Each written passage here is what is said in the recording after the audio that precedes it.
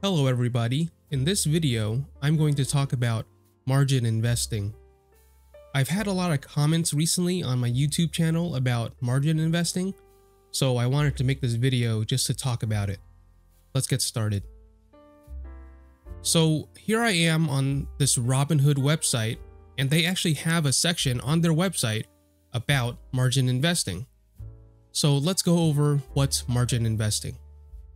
Margin investing enables you to borrow money from Robinhood and leverage your holdings to purchase securities.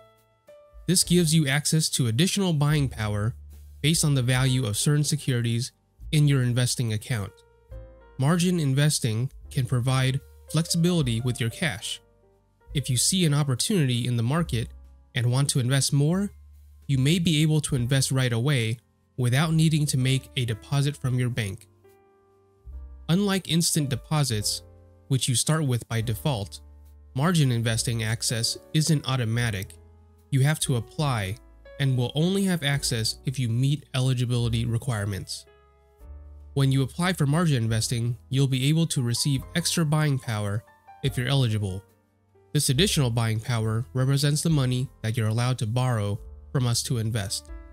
So essentially, whenever someone says margin investing, that's like another way of saying borrowing money. So you're essentially borrowing money and using that as buying power. Let's look at my portfolio. So here I am in Robinhood, and the way I see how much margin I have to use is by clicking here on the buying power section. It'll bring up this section right here. And as you can see, it says margin total, $110,343.73. And right now, currently, the total amount of margin that I'm using is $97,816.71. So basically, this means that I'm borrowing $97,816.71. This is the total amount of money that I'm borrowing from Robinhood in order to purchase my stocks, right? Amazon, SoFi, Disney, Google. The reason why I'm able to have so many of these stocks is because I'm borrowing money. If we look at something like Amazon, for example, right now Amazon is at $187.17. If I wanted to buy 100 shares of Amazon at $187.17 times 100 shares, that's $18,717. However, what if I don't have $18,717? What would I need to do in order to buy the 100 shares of Amazon? One of the things that I can do is use margin investing to borrow money. So instead of paying $18,717 to buy the 100 shares of Amazon, I could just pay a portion of that and then borrow the rest. If you use Robinhood and you have margin investing enabled, when you go to a stock and you scroll down, there will actually be a section called Margin Requirements. Now here you will see the initial requirement. For Amazon, it's 50%. Now what does this mean, 50%? This means that if you use margin investing and you want to borrow the money, then you will pay 50% of it. 50% of it will be your own money, and then the remaining amount will be borrowed money. So let's go back to our example of 100 shares of Amazon. If I wanted to buy 100 shares at $187.17, it would cost me $18,717. However, with a margin requirement of 50%, that means I only have to pay 50% up front, and then the rest is borrowed money. So out of this amount, if we multiply this by 50%, here's the amount that I would need to have of my own money if I wanted to buy the 100 shares. I would need to have $9,358.50. And then the remaining will be borrowed money. So $9,358.50 of my own money, and then $9,358.50 of borrowed money. margin investing on Robinhood is not free. When you borrow money, you have to pay an interest rate. If you have Robinhood, you can actually check the current interest rate by going down to buying power and then clicking on the margin status. Over here, it will show you the annual interest rate. Right now for Robinhood, the annual interest rate is 8%. So when I'm borrowing money, I have to pay an 8% annual interest rate on that borrowed money. Let's look at a different example. For example, let's look at Spirit Airlines. If we go to Spirit Airlines and we look at the margin requirements, as you can see, the initial requirement is 84%.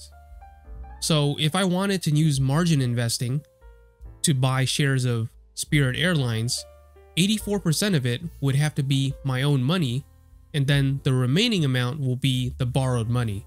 So let's do the math. So Spirit Airlines is at $3.78. $3.78. Let's say I wanted to buy 1,000 shares. So $3.78 times 1,000 shares, that would be $3,780.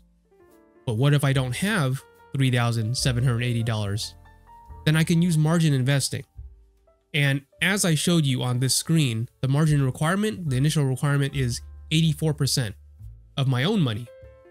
So 84% of 3,780, that's $3,175.20. So I would need to have $3,175.20 of my own money,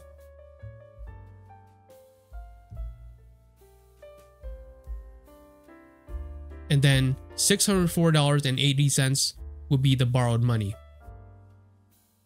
And again, Robinhood has an 8% interest rate, so you would be paying 8% annual interest on the money that you borrow. In this example, $604.80 times 0.08, you would be paying $48.38 in annual interest if you were to borrow $604.80 at an 8% interest rate. Let's look at another example. For example, let's look at Tesla. If we go to Tesla and we scroll down to the margin requirements, the initial requirement is 52%. So if I wanted to buy, let's say 100 shares of Tesla, $167.50,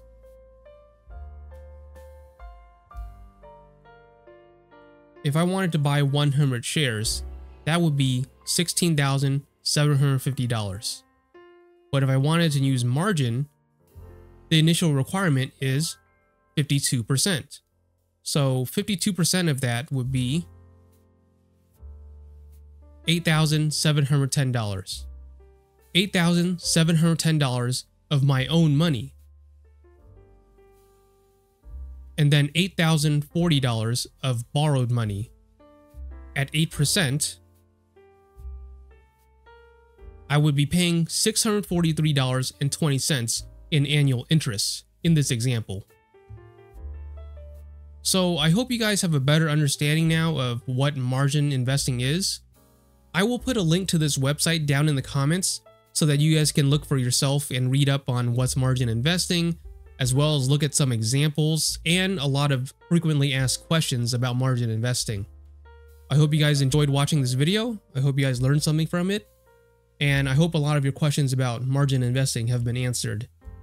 Thank you so much for watching. Please like and subscribe, and I'll see you guys in my next video. Thank you.